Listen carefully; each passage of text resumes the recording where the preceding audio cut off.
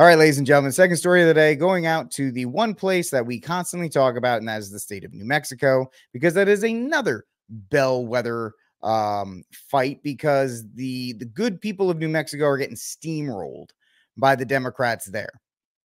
And of course, we've chronicled on this program the fight over the new gun control regulations that are mimicking what Governor Lujan Grisham put into the quote unquote emergency health declaration order. Now they're just codifying that into law, or codifying it into law, because nobody stepped up to stop her. She wasn't stopped. So now she's just doing whatever she wants. However, we're also seeing that New Mexico is picking and choosing, because it is the Democrat trifecta. You have a government, legislature, and Supreme Court that are all leftists.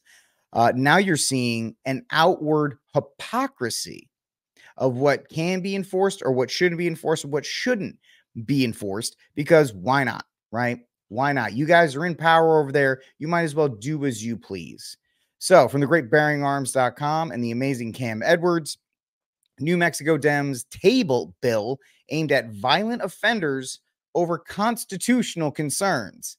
The fact that the Democratic Party can say, well, we don't like this bill because we feel it violates the state constitution or the U.S. Constitution, when they are openly defying the state constitution and the Second Amendment, which we see right here. Everybody knows the New Mexico Article 2, Section 6, no law shall abridge the right of the citizen to keep and bear arms for security and defense, and then they keep talking. And yet they're openly doing that. They're openly violating it. And these people, because they suffered zero, I'll say it again, zero political backlash, they can thumb their nose at you and say, well, we don't like this bill because this bill's not constitutional. It's ridiculous.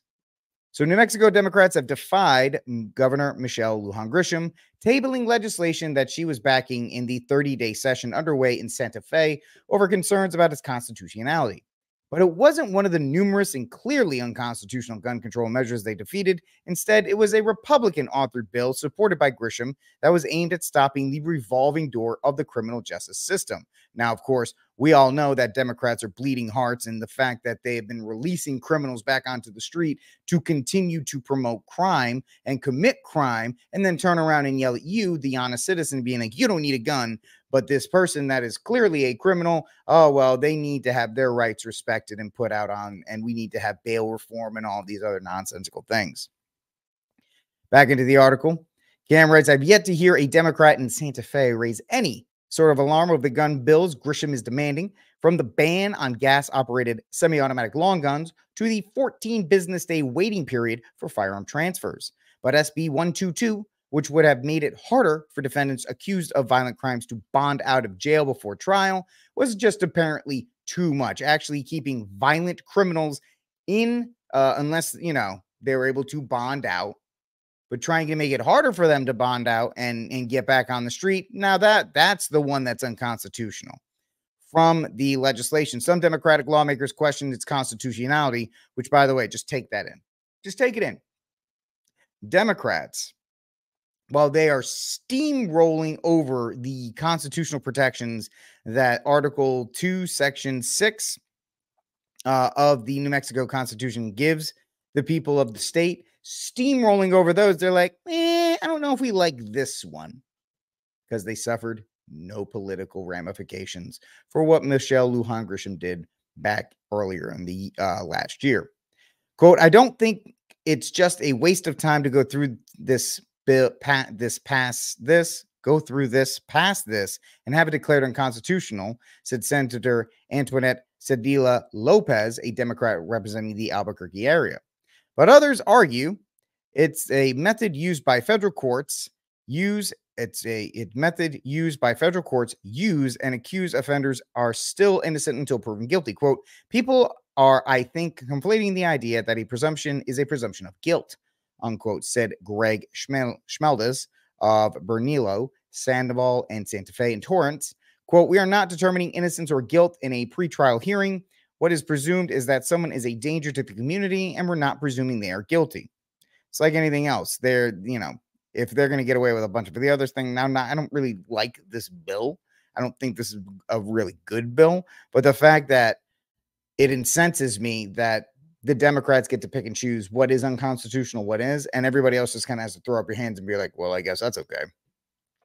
Cedillo Lopez didn't express those same reservations when SB 69 was brought up in the Senate Health and Public Affairs Committee over the weekend. The New Mexico Shooting Sports Association reported that the bill, which would establish the longest waiting period in the nation on gun transfers, advanced to the Senate floor after a party line vote, which is, once again, it is a violation of Article 2, Section 6. Anything that hinders your right to keep and bear arms according to the state constitution is a violation of the state constitution. Ergo, it's not legal. As it turns out, even when Cedillo Lopez did express reservations about a gun control measure, she still ended up voting for it because Democrats fall in line. Last session, a bill banning the manufacture, sale, barter, trade, gift, transfer, or acquisition of automatic firearms and semi-automatic firearms that can be, quote-unquote, readily converted, which is a made-up term, was introduced, and the senator put aside her concerns in favor of advancing the gun control measure when it came before her and the Health and Public Affairs Committee. You can read all this if you'd like, because there's a link. If you're watching the full Daily Mag Dump show, there's a link in the description box down below. After the vote to table SB 122, Senator Craig Brandt, who was one of the sponsors of the bill, declared, quote, progressive Democrats from Albuquerque stood on the side of criminals and left the safety and security of our communities in jeopardy, unquote, adding, quote, these legislators say they are committed to addressing New Mexico's crime crisis, but votes like this expose their words for nothing more than lip service, which is 100% correct. And that's what this whole thing is about. That's why we're covering it. That's why we're talking about it, because this whole thing in New Mexico is a constitutional crisis. It's a state constitutional crisis, starting from the moment when Lujan Grisham put out this order, said that her oath was not absolute, and then continued to adapt the order. And conservatives apparently thought they had won something by having it relegated to parks and school grounds or whatever the case may be, and not the fact that the ban was never rescinded.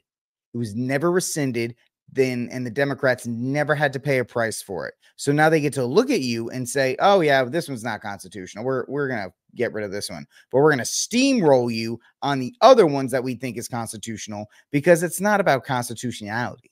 It's never been about constitutionality. What it is, it's about pushing the agenda, knowing they can get away with it, because they're able to get away with it because nobody has stopped them outside of Representative Lord and Representative Brock. I believe their names are in New Mexico.